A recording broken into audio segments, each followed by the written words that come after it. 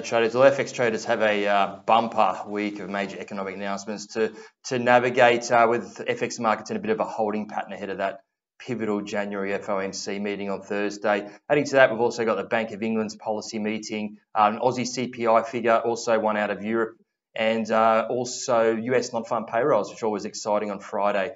Charts to watch. Aussie dollar is it's hit that cycle low at 65.25.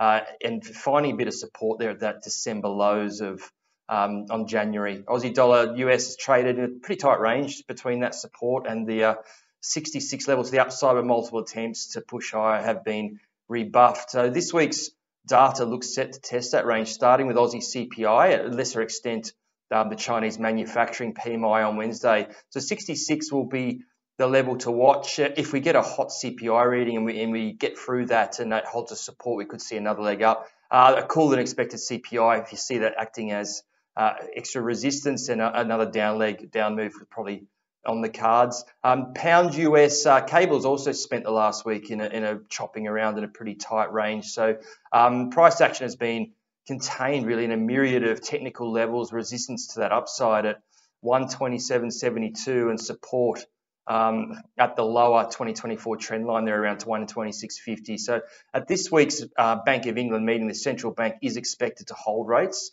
steady, but it will be the accompanying statement and presser where traders will be looking for clues as to when they will start cutting rates, which will get the repricing of the FX and should get the market moving. Dollar index, DXY, it's coming off a choppy week there with a pivotal FOMC meeting on Thursday ahead, and always market moving non-farm payroll on Friday should get that instrument moving there. 2024 events in DXY has been capped by that resistance at the 200-day moving average, along with the July lows, October high 50% fib level at around 103.55.